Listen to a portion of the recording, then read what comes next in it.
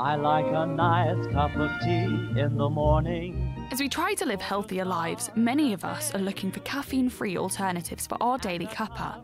But among the organic, natural, fair trade fruit and herb teas available, is there a hidden danger lurking in some of the pretty boxes? And this is the culprit. Licorice root has been used in Chinese medicine for over 5,000 years, but if you eat or drink enough of it, research shows that it can massively increase your blood pressure, which would take dying for a cuppa to a whole new level.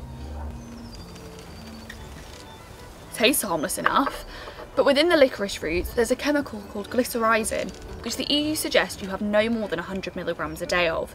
So if a tea's got a large amount of licorice in, it's got to carry a warning. Contains licorice. People suffering from hypertension should avoid excessive consumption. That suggests for the rest of us we can drink as much as we like, right? But I think people who are eating licorice regularly are not aware of the risks. And the warning label in the pack, as you've so clearly shown, is totally inadequate. It just says that people with high blood pressure should be careful about taking it. Everyone should be careful, because the risk of blood pressures throughout the range, it's not just those people with high blood pressure, increased risk of stroke or heart attack. I went to talk to patients at a hypertension clinic at Mayfield Surgery to find out which drink they thought would raise their blood pressure most in the long term. The tea. Coffee. I'd take a guess at coffee. Definitely the hot chocolate. Coffee. Oh, well, licorice tea. Would it surprise the rest to hear it was the licorice? Yes, it would surprise me actually. It would, because I think that would be something you think would be healthier for you. The way it's packaged, it's an alternative to hot chocolate, coffee and tea. Yes, I would. I'd have thought that was the healthier one. Anything that's clear, it's, you know, got no caffeine in it, and so you would go for that, yeah. Well, what a shocker. For most of the teas, drinking more than 1 cup a day will put you over the EU safe limit. But Janine only realised when I posted on social media. I've been drinking licorice tea for about 10 years, and I was drinking roughly 10 cups a day. When did you realise you had high blood pressure?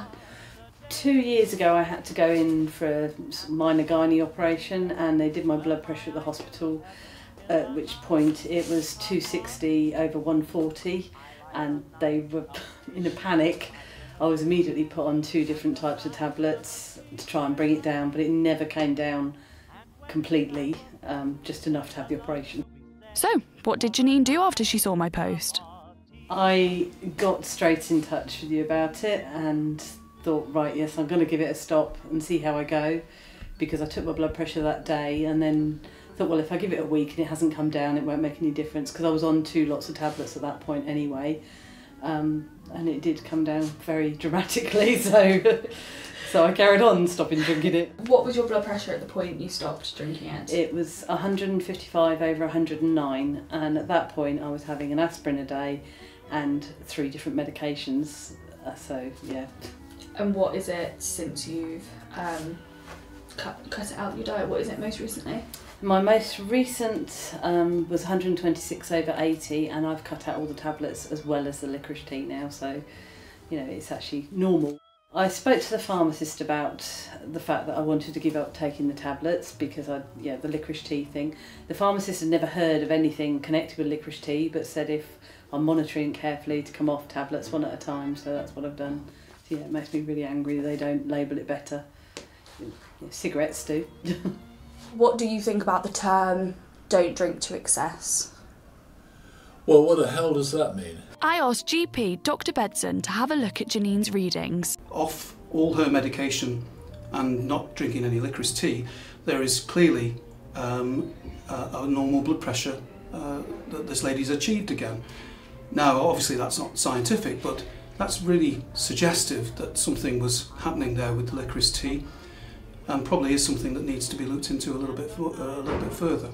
Do you think GPs should be more informed about it? Well, absolutely. I think people are quite unaware of it. We have, through Blood Pressure UK, our charity organisation, tried to make people more aware of it. But I mean, it isn't easy. You've got new generations coming, and of course there's this big fashion now for licorice tea. So licorice consumption has probably increased with that, and it's claimed that these teas have some health benefits, I have no idea what they are. I think it's a load of old rubbish, but they're dangerous for people to drink, and I wouldn't recommend drinking licorice tea. Nikki, a yoga instructor with a really healthy low-salt diet, was astonished to be told at a routine GP appointment that she had high blood pressure. She didn't initially connect it to her licorice tea habit. It was the tea pigs, mint and licorice tea, that I drank. So I left it for several months, and then what happened was I woke up one morning and my husband looked at me and I had a big vein in the side of my head that was really protruded.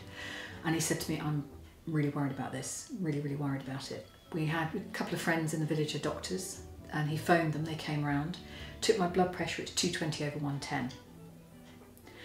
And they said, you know, you really are going to have to go to a doctor and get some medication for this. This is really, really scary.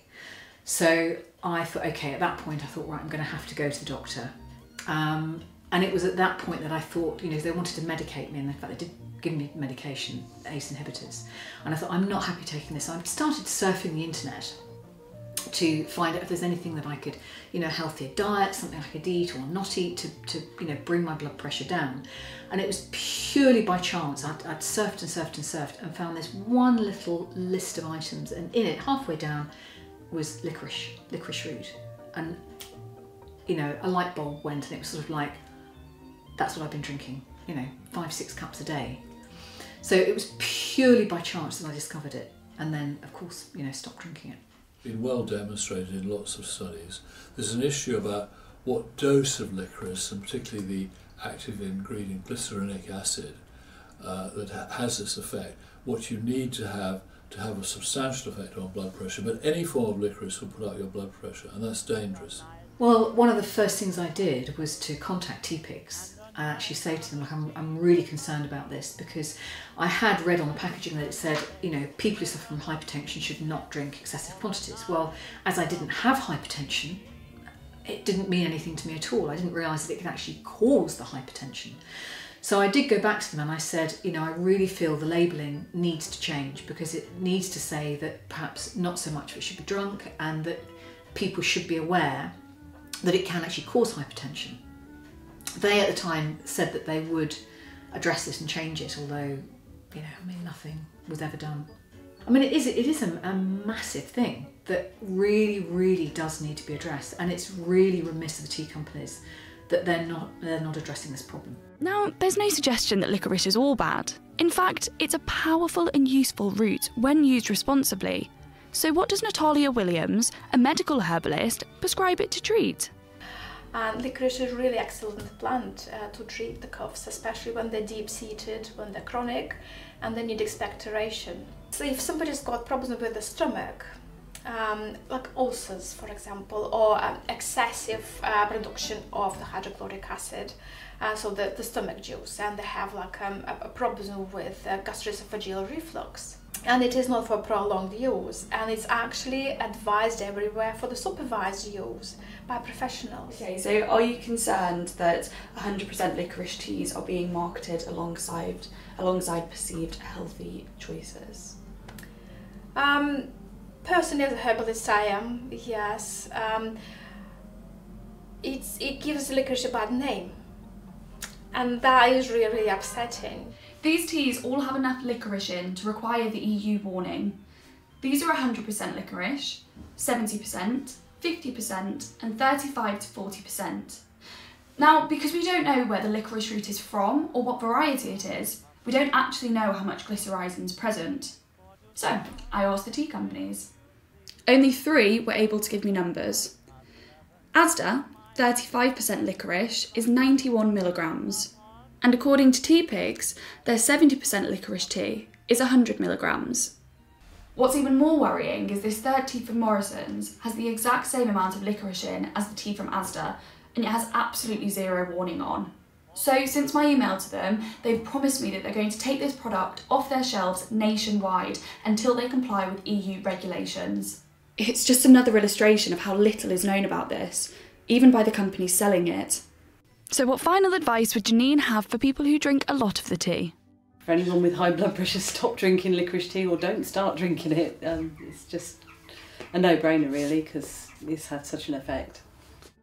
And when it's time for bed, there's a lot to be said for a nice cup of tea.